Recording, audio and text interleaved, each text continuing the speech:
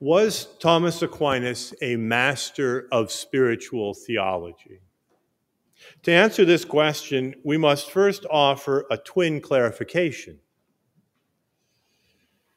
We must establish what we mean first by master and what we mean by spiritual, or by that vexed term, spirituality. Commonly in English, we regularly pair master with servant or slave. Reams of research, for example, have been written on the master-slave relationship.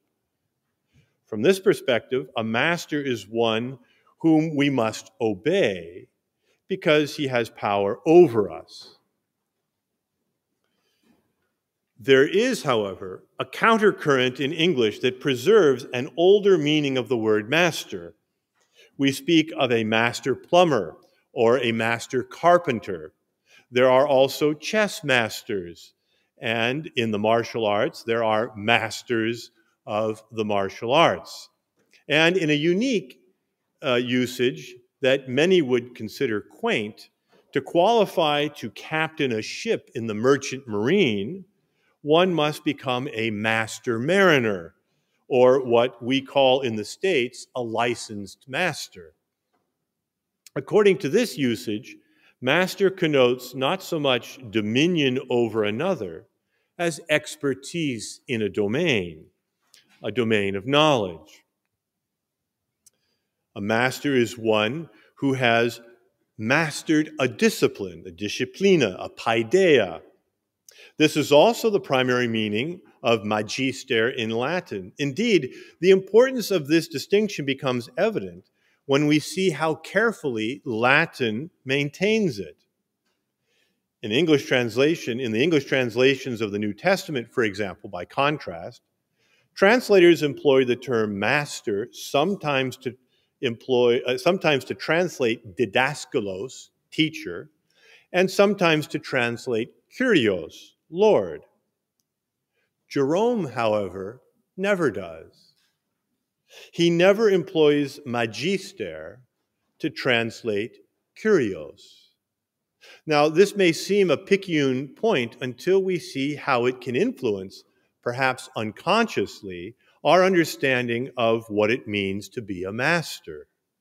For example, the RSV, the Revised Standard Version, a 20th century translation, it's a revision of the King James. The Revised Standard Version portrays Jesus as saying, "Truly, truly, I say to you, a servant is not greater than his master." John 13:16. But the Greek term here is not didaskalos, but kurios, Lord. Thus, Jerome translates it as dominus.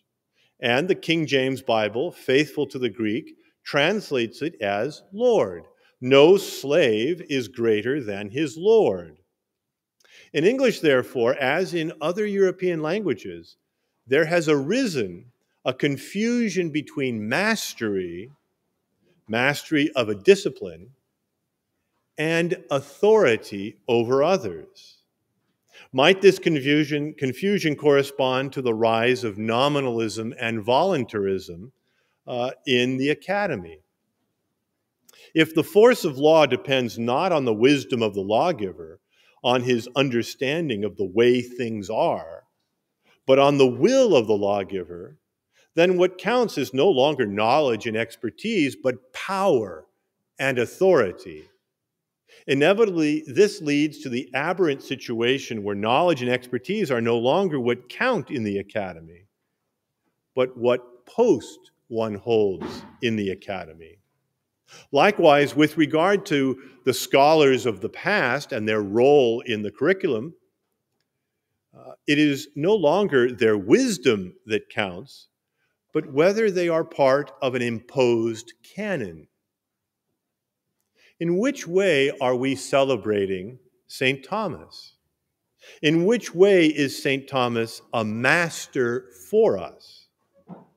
There was a time when fidelity to the teachings of Aquinas was imposed upon professors who weren't even allowed to disagree in public with Aquinas on the smallest points. It should not surprise us that institutions over which Thomas held this obediential form of mastery threw off the Thomistic yoke as soon as they could. Thomas himself, however, was forged in that older form of mastery, a mastery that tradesmen, thank God, and their guilds continue to cultivate, where what counts is knowledge of the way things are, knowledge of their discipline. Plumbers need to know plumbing or they will never make a living or avoid causing septic disasters in the dwellings of their clients. Carpenters need to know carpentry or they will never build a house that stands.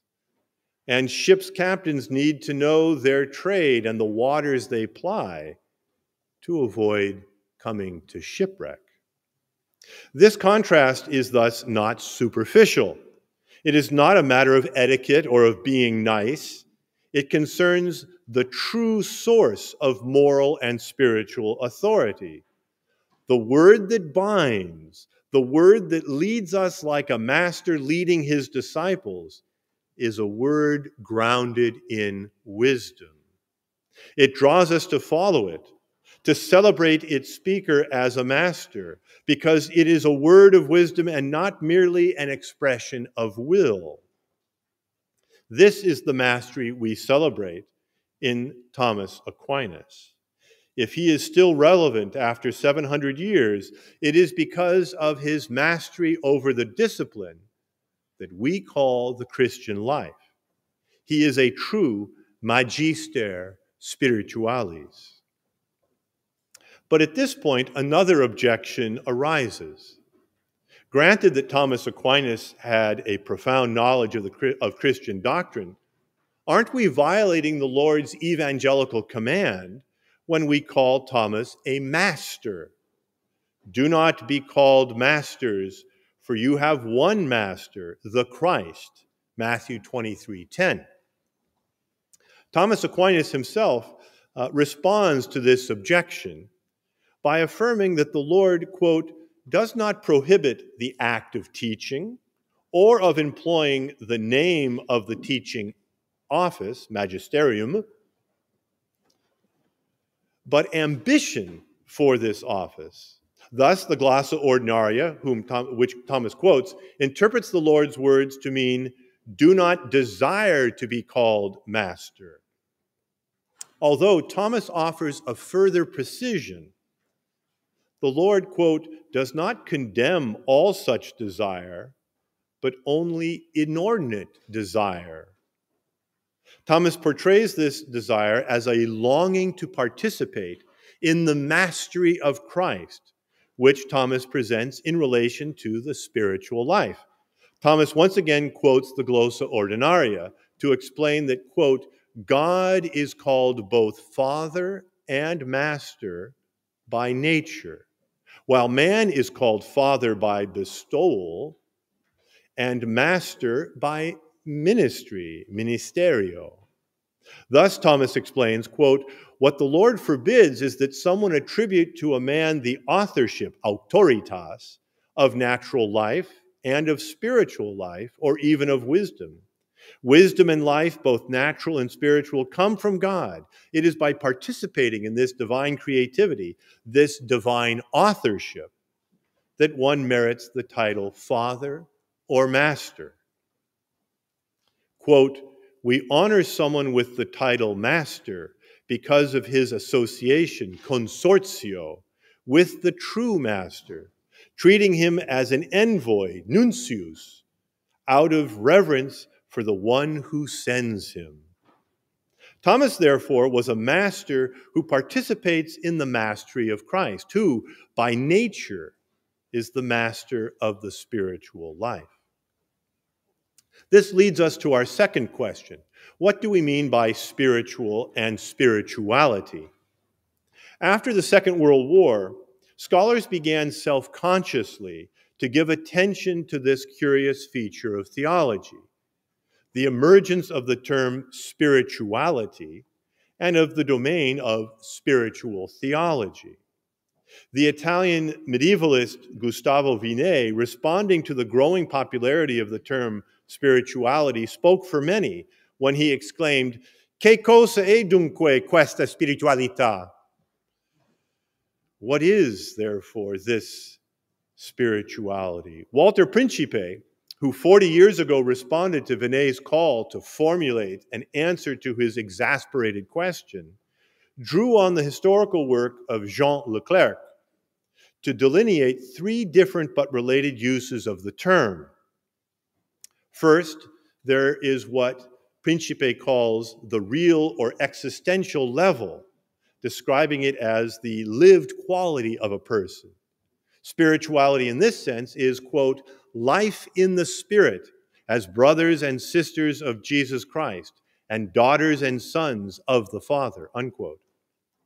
One refers here to a specific person's spirituality or their spiritual life. Next, the second sense of spirituality refers to, quote, the formulation of a teaching about the lived reality, often under the influence of some outstanding spiritual person, unquote. Principe has in mind here either the writings of the saints, such as Teresa of Avila or Ignatius of Loyola, or hagiographies that portray the life and deeds of a particular saint as a model of Christian living, such as the early biographies of Francis of Assisi. This is spirituality as practical teaching about how to live the Christian call to holiness. At this level, we refer to Francis's or Teresa's spirituality, meaning their spiritual teaching. Lastly, Principe discerns a third and final use of the term to mean, quote, the study by scholars of the first and especially the second levels of spirituality. Principe affirms that this sense of spirituality refers to, quote, a discipline, a university academic discipline, using the methods and resources of several other branches of knowledge, unquote. If we accept Walter Principe's threefold division, where does that leave us concerning St. Thomas and our initial question? If we turn to the primary existential level, there seems to be no difficulty. The fact that Thomas was canonized, the very thing we are celebrating, points to his being a spiritual master in this primary sense. He lived the Christian life and did so in an exemplary way. But what about the other two levels? Was Thomas a spiritual writer like Teresa of Avila or Ignatius of Loyola? Does he have a spirituality in this sense? Or was he more someone who engaged in the academic study of the lives and writings of the saints? When we pose the question this way, we discover that Thomas does not really seem to fit in either category. He never wrote a treatise on the spiritual life the way St. Vincent Ferrer 100 years later would, nor did he undertake studies of the lives and spiritual writings of the saints. He simply wrote theology. Now, we can delineate what that is, but I'd prefer to put that into brackets. So does this mean that St. Thomas was not a master of spiritual theology? Or is there a problem with Principe's threefold division, at least as it refers to Thomas and the scholastics of his generation? Are we perhaps trying to pour medieval wine into Baroque wineskins? Stated another way, are we perhaps trying to sing medieval hymns with Baroque settings and orchestration? Michel Labordette, after masterfully sketching what we could call a Thomistic understanding of the spiritual life, asks the embarrassing question, but why call the study of this domain spiritual theology? Why not just call it theology? Quote, shouldn't we simply call it theology, or at least moral theology, that part of theology that specifically concerns the rational creature's return to God? For what reason should we have a special course on this subject, distinct from an expository course on the Summa Theologiae. Now remember, Labordette famously has his multi-volume commentaries on the secunda pars of the Summa. Why not just do that? Why have a special course on spiritual theology? In considering the extent to which spiritual theology is distinct from moral theology, Labordette recognizes that, quote, a good number of Thomists absolutely refuse to admit the legitimacy of such a distinction. And Labordette concedes that, quote, and I love this quotation, the way this distinction is often presented fully justifies their refusal. Nevertheless, Labordette convincingly argues for the utility of the distinction between spiritual theology and moral theology when properly understood. Labordette is not alone in this. Father Servet Theodore Pinckaers, who was himself wary of the distinction, nonetheless sees the value of it once we properly understand the nature of moral and spiritual theology. For both Labordette and Pinckaers, the root of the problem stems from an impoverished moral theology. Father Pinckaers' narrative of this impoverishment is well known, especially for those who have read the sources of Christian ethics. It is a narrative that marks the transition from biblical, patristic, and high scholastic conceptions of the moral life to the Baroque and manualist portrayal of it. So I say Baroque because the Baroque period starts around 1600. We have Shakespeare writing his plays.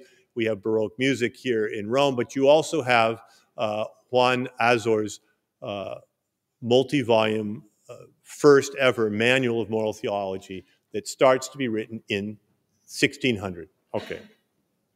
So, the transition from biblical patristic high scholastic conceptions of the moral life to Baroque and manualist portrayals of it.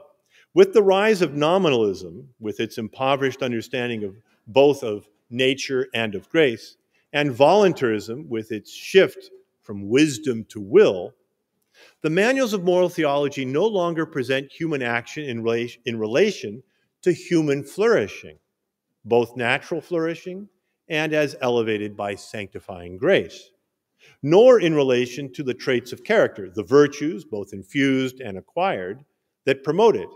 Instead, the manuals of moral theology analyze human action in relation to law as an expression of the will of the lawgiver.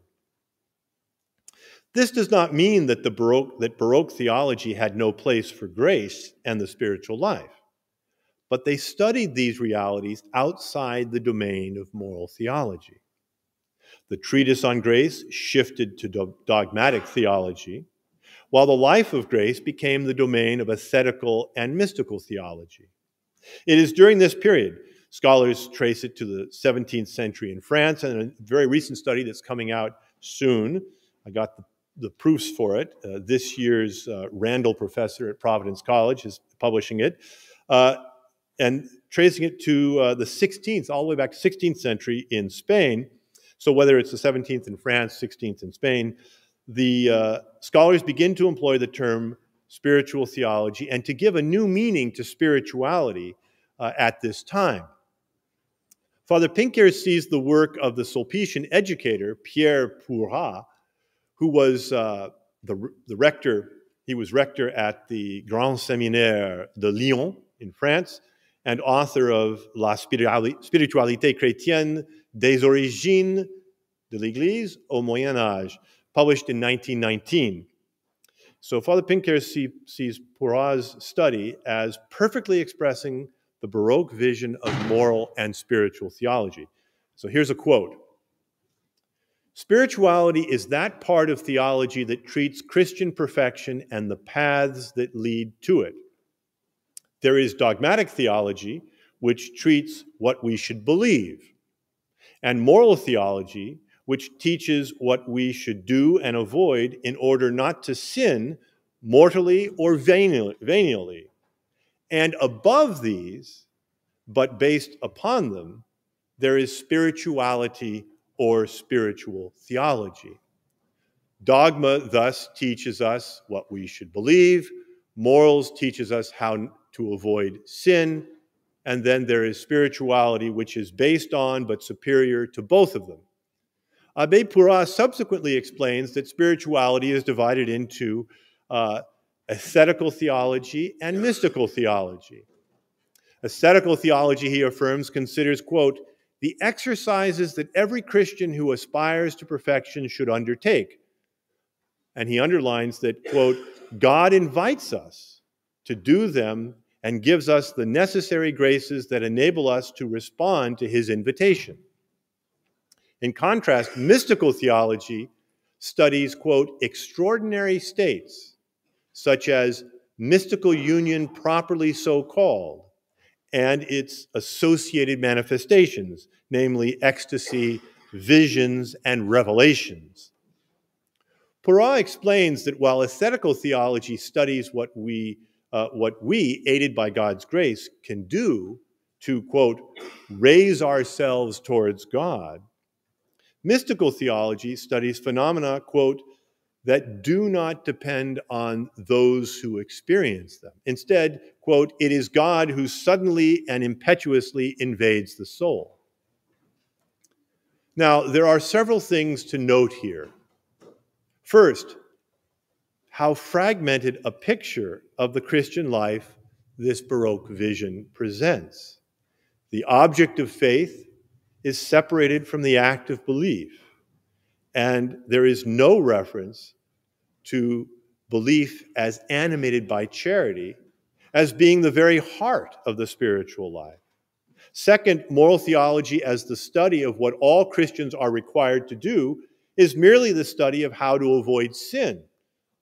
In other words, it studies how to obey the commandments. On the other hand, spiritual theology seems only to concern an optional call to perfection. It is not a command, but a counsel, something that God invites us to do and to which those who seek perfection respond to.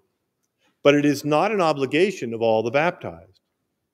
Notice also how it assumes that avoiding sin, obeying the commandments, seems to have nothing to do with the life of grace, as if such obedience were possible without charity.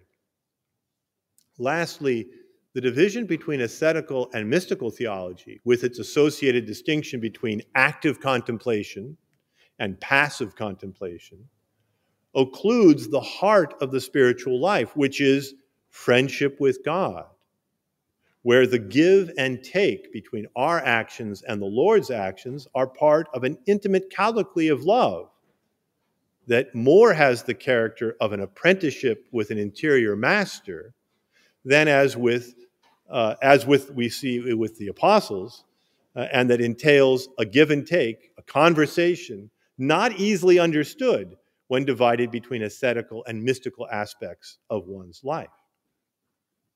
Servet Pinckaers devoted his entire academic life to healing this division and to reintegrating all the aspects of theology that Thomas presents in the Secunda Pars of the Summa Theologiae.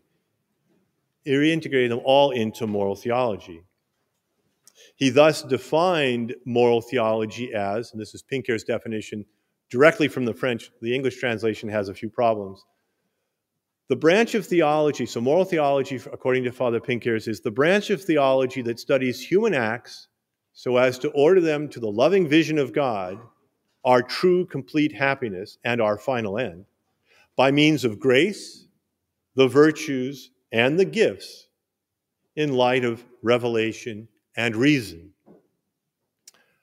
Upon effecting this reintegration of all the elements of the Christian life into the domain of moral theology, one might legitimately ask, why maintain the division between moral and spiritual theology? Why not simply portray St. Thomas as a master of the Christian life and leave it at that? This is where both Labourdette and Pinckaers recognize that although Thomas Aquinas is a master of the spiritual life, he is so primarily on the level of principles. He articulates the principles of spiritual theology, initially in the Prima Secundae of the Summa Theologiae, more deeply in the Secunda Secundae, and especially in his biblical commentaries, especially on Paul, and his masterpiece, the commentary on the Gospel of John. It is there that he underlines that the entire spiritual life depends on charity, and its growth in this, and that growth in the spiritual life is growth in the stages of charity, and that this charity is a communion, a koinonia, a communicatio in the divine life, the triune life of Father, Son, and Holy Spirit, that gives charity the character of a friendship, an intimate friendship with God. This intimacy is lived in the Spirit, and thus we call it life in the Spirit and the spiritual life. All of these uses are found in Aquinas. Christ, however, as God incarnate, is, and there's another quote from the Tertia Pars, question 34, Article 1, Christ is perfecta spiritualitas. He's the perfection of spirituality, God incarnate. And therefore, life in the Spirit is necessarily life in Christ. This intimacy is so great that Christ becomes our life, an allusion to St. Paul. And to explain St. Paul's affirmation, Thomas is one of the rare times when he appeals to his own background. Just as some call hunting or friendship with a certain person their life, because it is their passion for hunting or communion with their friend that moves them to act and guides all that they do, so too, quote, Christ is our life, because the whole principle of our life and activity is Christ, unquote. St. Thomas does, in this sense, have a spiritual theology, although he never calls it this. The object of this theology is the study of the stages of one's growth in charity, which occurs in the Spirit and through an apprenticeship with Christ, in whom we become, by adoption, what he is by nature, sons and daughters of the Father. For him, as for Labordette and Pinckaers and the Catechism of the Catholic Church, the spiritual life is the vocation of all the baptized. It's not an option. The call to be perfect as our Heavenly Father is perfect is a command. Perfection is not commanded at the beginning, but it is the goal of all of us. St. Thomas does not, however, offer an existential account of the stages of growth. He virtually never uses the first person singular. He hides his own experience. He sketches the stages, but he does not develop them. He has a spiritual doctrine, but what he offers is an introductory course. As the humble friar from Roccasecca, he pulls a veil over his own life and experiences, making the words of Isaiah his own, secretum meum mihi. This is where other saints and other epochs in the Church's life have a role to play. Nevertheless, with St. Thomas sketching the principles, we can indeed say that he is a master of spiritual theology. Thank you.